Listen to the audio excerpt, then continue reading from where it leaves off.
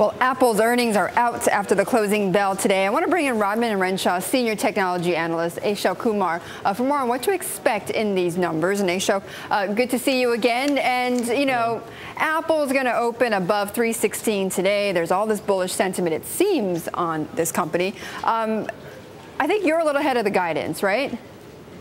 Well, yes, we expect the company to easily exceed guidance of $18 billion on the top line and $344 on the bottom line. We expect a $2 billion upside to revenues and about $1 upside to earnings on the strength of both the iPhone and iPad shipments.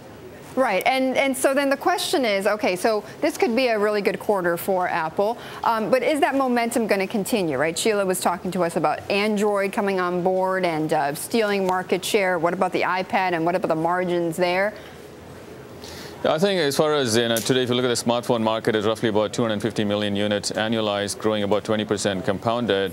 And the iPhone operating system and the Android roughly control about a third of the market. So it's not a zero-sum game between them. We think the growth will come at the expense primarily of Symbian, which has about 40% market share, and RIM, which has about 20 points of market share. So I think Apple still has a lot of room to grow the market share in the smartphone segment. But grow as fast as Android?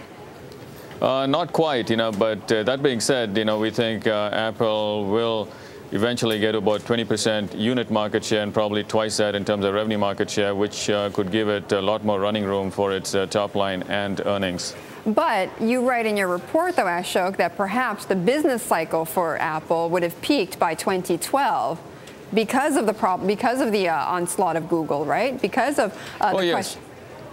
Yes? Yeah, I think the message here is, Betty, is Google is not the next Microsoft, right? So I think they're a very able competitor to Apple, and we think the ecosystem that's being developed around Android will give the iOS or the Apple operating system a run for its money.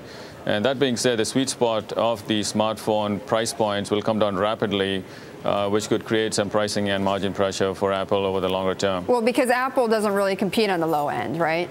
Yes, absolutely. It's almost a replay of the Mac versus the Wintel market in the PC segment.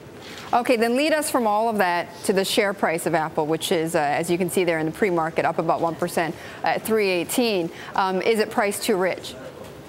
Not quite. I think if you assume that they can grow top and bottom line at about 15% compounded over the next few years, you can potentially envision a scenario where earnings are almost double of what they are right now, or about $30. But that's again, a very optimistic projection. But that being said, so near term, over the next 4 quarters, the company has significant tailwind as they expand their distribution through multiple carriers on a global basis for the iPhone.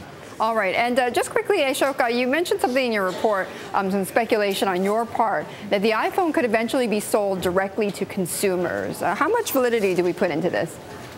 Yeah, I think the company is exploring this actively with the carriers. We think it's an eventuality. We think sometime next year the company will start offering unlocked phones to broaden the distribution and also partly to stem the momentum in the Android camp. So I think that's something only Apple can pull off, and we think the carriers will fold and fall in line behind Apple. Okay, all right. It could be very interesting if that does indeed happen, not only for the wireless carriers, but also for the companies, the stores that sell the iPhone, like a Walmart or a Best Buy or whatever. Okay, Ashok, thank you so much for joining us. Ashok Kumar talking about Apple's results.